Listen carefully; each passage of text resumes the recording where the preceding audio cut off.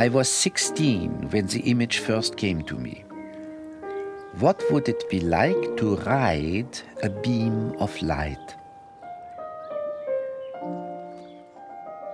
At 16, I had no idea. But the question stayed with me for the next 10 years. Simple questions are always the hardest. But if I have one gift, it is that I am as stubborn as a mule. Albert Einstein once said that he spent his whole life trying to understand the nature of light. More than any other scientist, he succeeded. In 1932, Einstein was 53 and at the height of his fame. But there was another, private Einstein, whose thoughts and feelings have only recently come into view.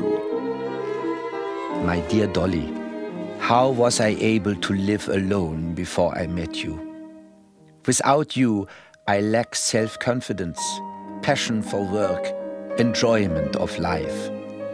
In short, without you, my life is no life.